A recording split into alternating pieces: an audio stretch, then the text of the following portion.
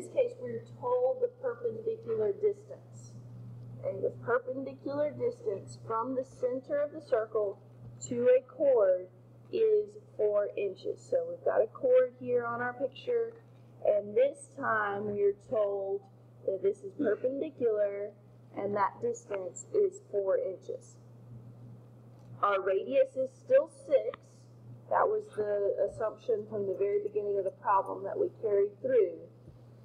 Now the question is, what's the length of the chord? So we want to know this entire length right here. So we're going to start by just finding half of it, because we know if that's a perpendicular distance, then that's bisected. Within our right triangle, we can solve for a leg. So let's do that. Let's set up the Pythagorean theorem. One of our legs is 4, so 4 squared plus our unknown leg, this is x right here, x squared is equal to 6 squared. So 16 plus x squared is equal to 36. Subtract 16 from both sides.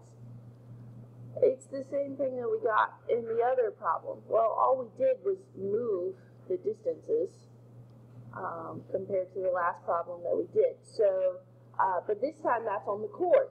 It's not the perpendicular distance. This is the distance of the chord, but that's only half of it. So we're going to multiply that by 2. 4.47 times 2 is going to be 8.94. So the length of the chord is approximately 8.94 inches. Okay. Last question here on this one. What is the measure of its central angle? So we've done this before. So I'm going to just isolate my right triangle so we can focus on just this part of it. Okay. We know the radius is 6. We know that the perpendicular distance is 4. We're trying to find this angle right here. So 6 is what side of our right triangle? Hypotenuse. Okay, the right angle points to it, so that's the hypotenuse. What side is the 4?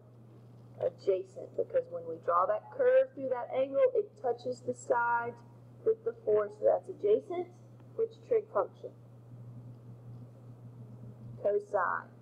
Okay, cosine of an angle is equal to the adjacent over the hypotenuse. What we did yesterday when we needed to solve for this, we did the inverse cosine of 4 over 6, which on our calculator is the second cosine 4 over 6. So, whoops, that answer doesn't make very much sense, does it? 0.84 degrees. That would be because my calculator's not in degrees. Let's try again. That looks better. Okay, 48.19. Is that our final answer? If I'm asking that question, is it our final answer? Probably not. Okay, that was just this part right here. That was just half of it. So we're going to double it to get the entire central angle. Multiply it by 2. So our central angle is approximately 96.38 degrees.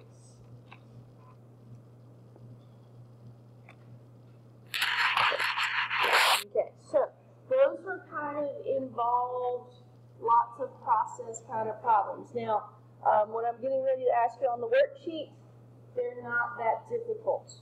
Okay, they aren't that difficult, I promise. But you do have to do a little bit of work on some of them. Okay, some of them they might put a segment where you're not expecting it, but it's a radius. So remember, you can draw a radius anywhere in the circle that it's convenient to you. So all of these problems are going to revolve around right triangles.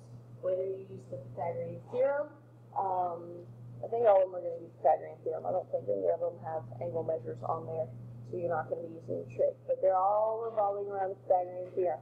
So you may have to do a little bit of extra work to be able to solve some of them.